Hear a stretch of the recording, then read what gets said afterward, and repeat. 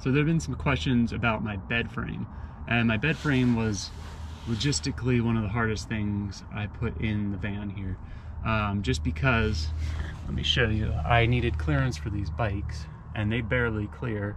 But I also wanted some room so that I could sit up in bed and not have my head, your neck crooked, to be able to, you know, sit and read a book or just sit up whenever I needed to.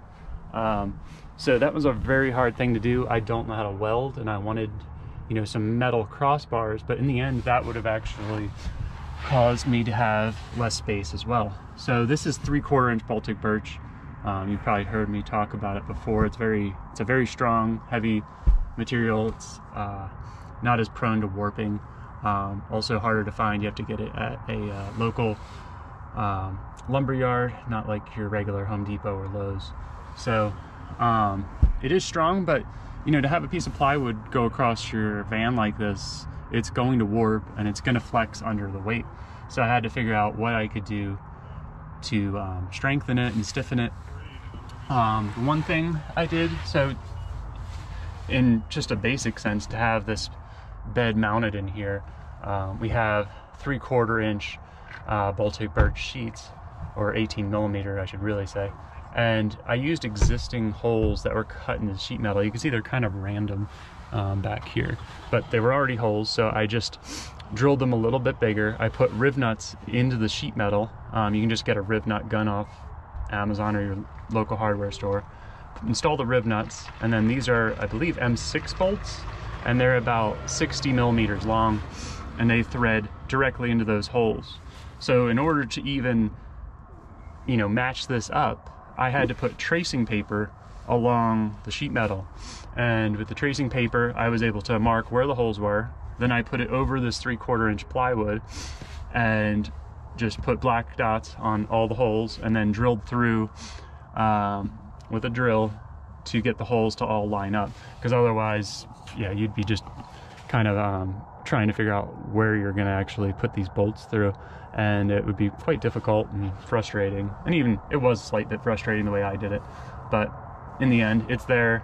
It hasn't moved in 3 years. It's super stiff. So normally there's a cutout for a window. So this is like a, if I was here with the sheet metal, you'd see there's just a brace over here, then it kind of curves in towards the outside of the van, and it's just a single wall of sheet metal. So right here is kind of a void behind the wood. So this is, you know, if you just were gonna put a bed in a van, you could totally just install the bed right at this height, and you wouldn't have to build all this extra amount. But since I was putting the bikes under my bed, I had to raise the bed quite a bit higher than what a normal person would probably keep it at. So this is I don't know, it's roughly 12 or 14 inches high, and then I put this these 2x2 pieces of pine in here under the Baltic birch just to stiffen everything up. I just drilled them in, screwed them in right in the corners just to add some extra stiffness. And then if we look at it from the top, here you can see what I was talking about. Like, there's these cross braces, and they already have some holes drilled in, and so there was one below here, and that's where I drilled all those bolts into and riv nutted. This is the window void, where in a passenger van there would actually be a window. In here it's just sheet metal. So what I did was put some 1/2 inch or 3/4 inch insulation in, and then I put some masonite 1/8 inch particle board almost over that. And then there were actually 2 places I could drill it, because there was like some cross bracing here.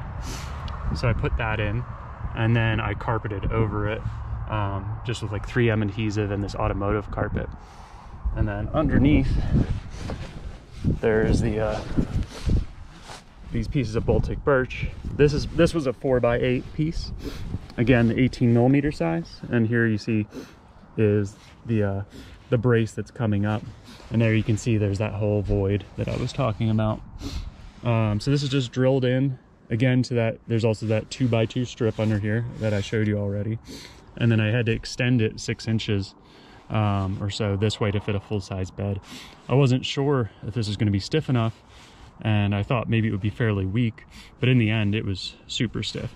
Mostly because I also have it supported underneath by this cabinet that I custom made, which goes all the way to the ground, and then this cabinet. And then we have all this bracing underneath. Again, 2x2 pieces that go underneath at that seam, and then some cross bracing. So none of this flexes whatsoever. And then you have this as a support. So almost, if you look at the underside of the bed frame, it's almost halfway supported across. But this part is unsupported.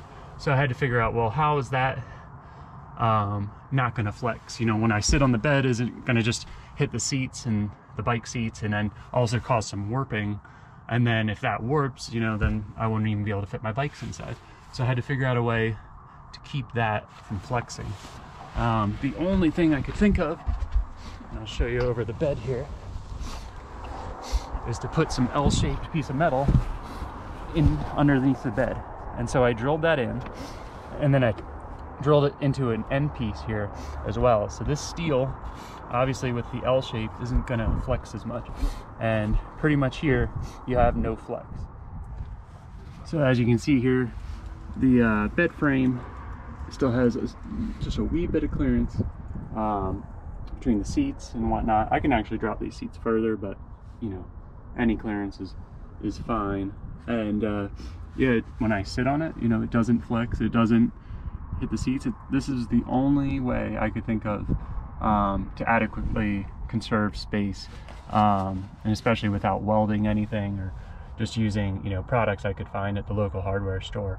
So really it worked out way better than I expected. I expected there to be some flex or something to break, but it's really just been rock solid. So I'm really happy with the way it turned out. I've used it for 3 years, and yeah, it doesn't even squeak on the highway and doesn't flex, hasn't broken, so no problems with it whatsoever.